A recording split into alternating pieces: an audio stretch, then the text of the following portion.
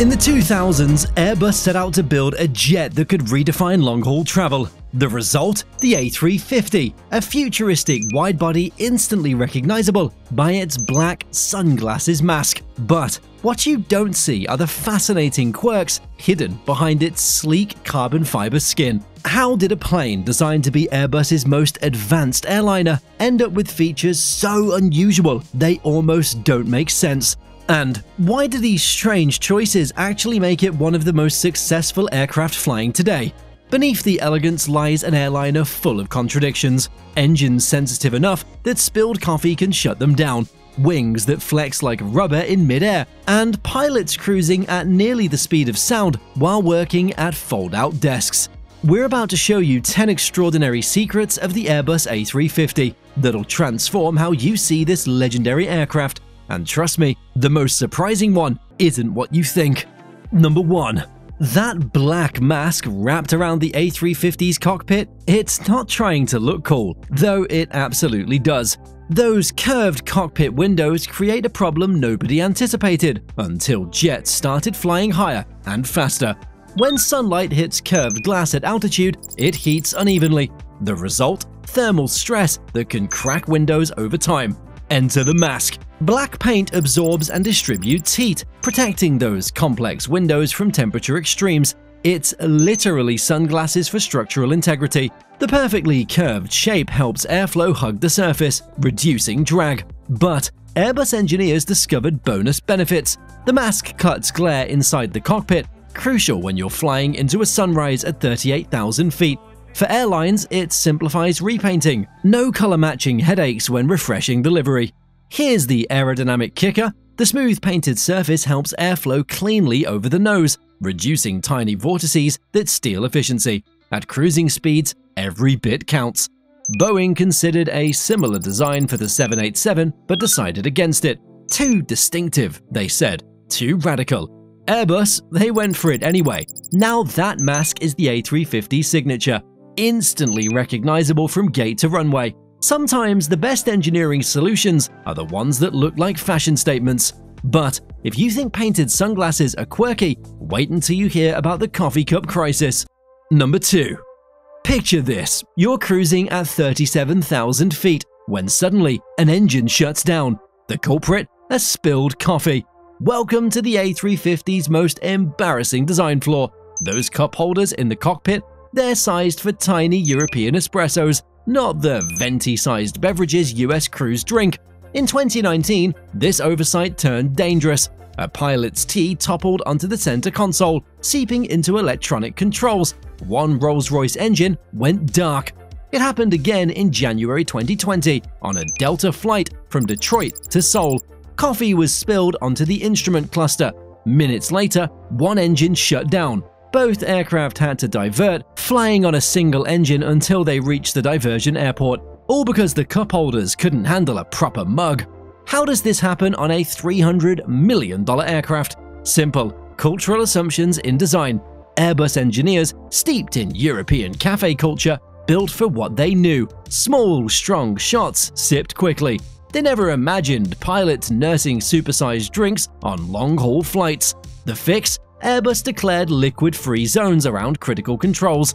Flight manuals got updates, pilots got warnings, the company produced covers for instrument panels and introduced spill procedures. But here's what's fascinating. This isn't really about coffee. It's about how human habits collide with high-tech systems in ways nobody predicts. The A350 can fly over 8,500 nautical miles non-stop, but struggles with a grande cappuccino. What other cultural blind spots hide in our most advanced machines? Number 3. Peek into an A350 cockpit. Notice what's missing. No bulky control yoke hogging the center, just Airbus's signature side sticks, tucked neatly to each side. That empty space, it transforms into something unexpected. A fold-out table that would make any business class passenger jealous.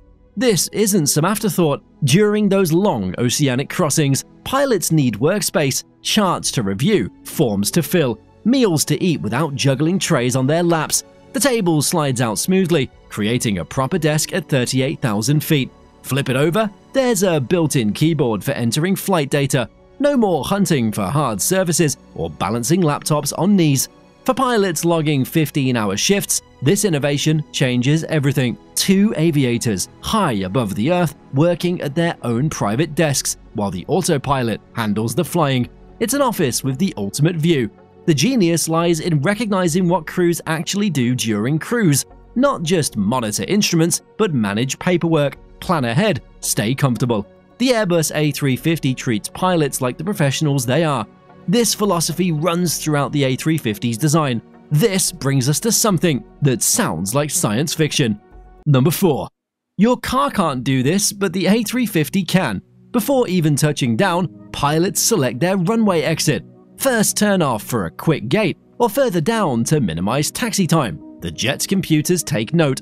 Wheels hit concrete. Then something remarkable happens. The A350 takes control, automatically applying precise brake pressure to hit that exact exit. Not too early, not too late, perfect every time. For pilots, it eliminates guesswork during one of flight's busiest phases. For controllers, it's traffic management gold. For airlines obsessed with on-time performance, it's a secret weapon. Here's the hidden benefit. Gentle, optimized braking saves money. Less wear on brake pads, fewer tire replacements. Over an aircraft's lifetime, those savings add up to millions. At congested airports like Heathrow or LAX, seconds matter. One plane lingering on the runway creates cascading delays. The A350's brake to vacate keeps traffic flowing. Think about it. We've automated parallel parking in cars, but the A350 automates something far more complex. A 280-ton aircraft decelerating from 150 miles per hour to find its perfect exit, with hundreds of lives aboard. These invisible efficiencies make modern aviation work. Speaking of invisible, wait until you see what those wings do in flight. Number 5. The first time you see it, you'd think something is wrong with the Airbus A350. The A350's wings don't just flex, they dance. In turbulence, they can bend several meters up or down, moving with fluid grace that seems impossible for something so massive. This isn't a bug, that's the entire point. Those wings are woven from carbon fiber reinforced plastic, a material that makes aluminum look primitive, incredibly strong yet astonishingly light. Carbon fiber can flex dramatically without fatigue. Where metal would eventually crack, composites just keep bending.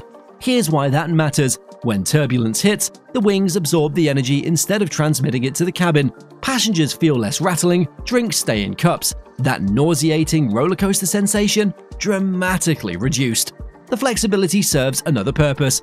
As conditions change, the wings subtly adjust their shape, optimizing lift and minimizing drag. It's like having variable geometry without moving parts. From your window seat, it's mesmerizing and slightly unnerving. Watching those wings arc like a bird's, but that's exactly what they're mimicking.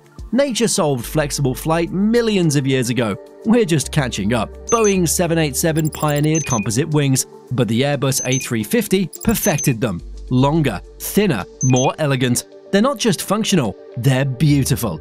And speaking of borrowing from nature, check out what Airbus learned from eagles. Here's a brain bender that'll blow your mind. The Airbus A350 is both the fastest and slowest widebody you'll fly. No, that's not a typo. In cruise, the A350-900T hits Mach 0.85, about 650 miles per hour at altitude. It's faster than both the Boeing 777 and Airbus A330. When you're running late, the A350 can make up time like few others. Now, here's the plot twist. When landing, the A350 transforms into a slow-motion gymnast. Those carbon fiber wings and advanced flaps let it approach at speeds that would stall older jets. We're talking 20 to 30 knots slower than comparable aircraft. Why does this matter? Slower approaches mean access to shorter runways, more airport options, better performance in challenging conditions. For pilots, this speed range is a revelation. Blast across continents near the speed of sound, then float down for a landing like a much smaller aircraft. It's like having your cake and eating it at Mach 0.85. But how is this dual personality even possible? The answer lies in those eagle-inspired wingtips. Number 6. See those upturned wingtips on the A350? They're stealing tricks from birds of prey. When eagles soar, their wingtip feathers splay upward, breaking up the spiral vortices that create drag. Less energy wasted fighting the air, more miles per meal. Airbus borrowed this evolutionary hack wholesale. The A350's sharklets curve upward, disrupting those same vortices. The payoff? Better fuel efficiency, hundreds of extra miles of range, millions saved in fuel costs over an aircraft's lifetime. But here's what the numbers don't capture. Those sharklets give the A350 an unmistakable silhouette. Spot one on approach, and you'll know instantly what you're looking at. The engineering goes deeper. At high altitude, where the A350 spends most of its time, those winglets help it climb faster and cruise smoother. Less fuel burn means less CO2. Early winglet designs were vertical. Then, airlines realized angled sharklets work better. Nature had it right all along. From flexible wings to bird-inspired tips, the A350's aerodynamics are a biomimicry masterclass. But raw efficiency means nothing without pushing boundaries. And this jet pushes them further than anyone thought possible. Number 7. Singapore to Newark, 19 hours, 9,500 miles, no stops. Singapore Airlines used to fly this route with the A340-500, but that aircraft could barely make it, requiring perfect weather and minimal payload. Often, they'd have to stop in Frankfurt or refuse baggage to complete the journey. The A350-900 ULR didn't just replace that service, it revolutionized it. This isn't about bigger fuel tanks, though the ULR carries 24,000 liters more than the standard model. It's about optimization pushed to the limit, tweaked wing profiles, engines tuned for maximum efficiency, every ounce of unnecessary weight stripped away. The result? Direct flights that actually work reliably. Board in Singapore, land in New York, never see another airport, with payload to spare. For business travelers, it's revolutionary. For airlines, it's finally profitable on premium routes. But consider the human side. Pilots work in shifts, resting in dedicated bunks. Cabin crew rotate through double-length duties. Passengers battle the longest jet lag possible, while the A350 systems fight back. Not every aircraft can do this. Physics and fuel capacity create hard limits. Only a handful of uber-efficient designs even qualify. The A350 owns this space. What fascinates me is how this capability reshapes geography. Cities once impossibly distant became single-hop destinations. The Pacific shrinks, the world gets smaller. The Airbus A340 proved it was possible, but barely. The Airbus A350, that made it practical. The planet has never felt this connected. But how do passengers survive these marathon journeys? The answer lies in the A350's most obsessive feature. Number 8. Step off most long-haul flights and you feel like beef jerky. Dehydrated, exhausted, desperate for moisture. The A350 attacks this problem with engineering obsession. First, cabin altitude. Traditional jets pressurized to 8,000 feet equivalent. The A350, just 6,000 feet. Those 2,000 feet matter more than you'd think. More oxygen reaches your brain, blood circulates better. That fuzzy-headed feeling significantly reduced. Carbon fiber makes this possible. Unlike aluminum, composites handle pressure cycles without fatigue. Airbus pushed the limits, creating a stronger pressure vessel that pampers passengers. Then there's humidity. Most jets run bone dry, below 10% humidity. The A350 offers optional humidification, pushing 20%. Still not tropical, but enough to keep sinuses happier and skin less parched. About those windows, forget Boeing's electronic dimming. The A350 keeps it simple with manual shades. Bigger windows, yes, but you control the darkness instantly. No waiting for electrical systems. Combined, these features create something remarkable. Not quite a spa, but close enough. Passengers arrive feeling more human, less zombie. The irony? Most passengers never realize why they feel better. They just know they do. That's engineering at its finest, invisible excellence that improves life without announcing itself. Quick question for you. You board an A350 tomorrow. Which quirk hits you first? The superhero mask when you spot it on the tarmac? That eerie wing flex during climb out? The cathedral quiet cabin that makes you wonder if the engines are even running? Drop your answer below. I'm genuinely curious what catches your eye first. Because here's the thing, the A350's real innovations, they often hide in plain sight.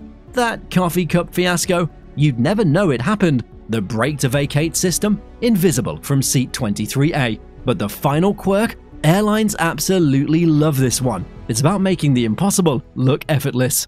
Number 9. Here's a secret that airlines love. A330 pilots can fly the A350 after just 8 days training.